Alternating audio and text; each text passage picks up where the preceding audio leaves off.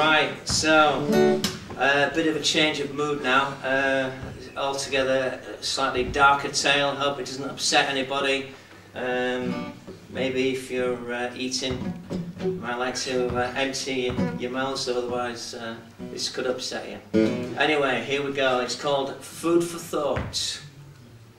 Actually can't see very well here. I wish I'd brought my glasses anyway.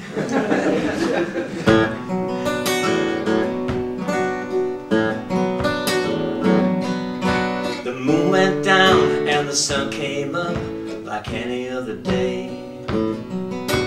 Men in a lorry came and rounded us up and took us all away.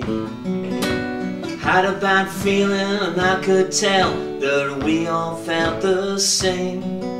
Some of us panicked and some stayed calm as we wondered who was to blame.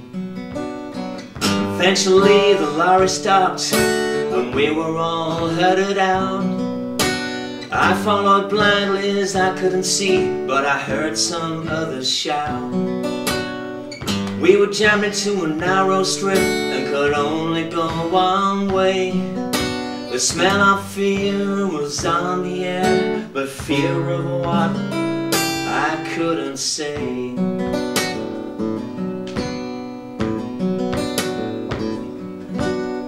Suddenly we were inside a room full of bright light and clamor and din. I know we all were wondering what kind of place we were in. And the one in front of me was suddenly hoisted into the air. And I was next and another one after, heading who knows where.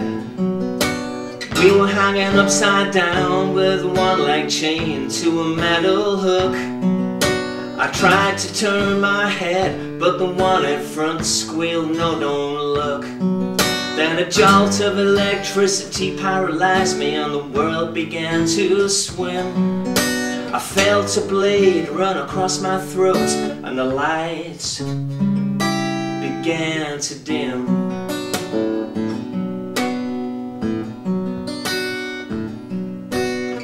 Suddenly I rose into the air and a curious sight met my eyes.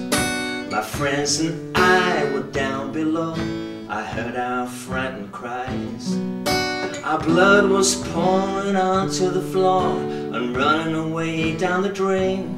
And somebody slit me from neck to crotch as another one pulled on a chain. My innards spilled onto the floor and a man kicked them away. My twitching carcass went through a door as hot water began to spray. My feet were hacked off and thrown on a pile. Someone put them all in a bin.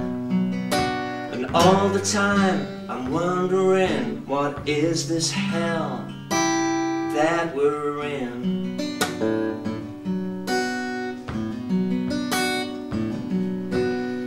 I could feel my spirit rising and I lost sight of that place.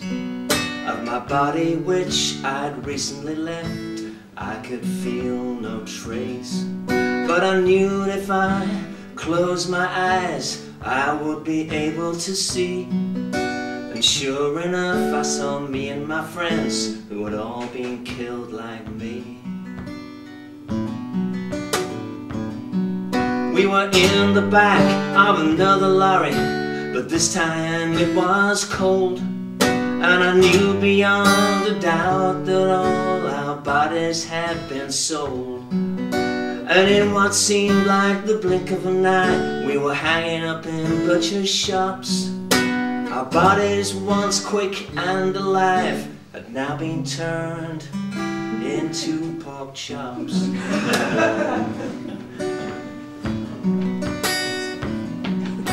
And as the lights grew dim again, but now for the last time, I saw people cooking bits of meat with rosemary and thyme. And then they put me onto plates and a family began to eat. They didn't give it a second thought, I was just a piece of meat.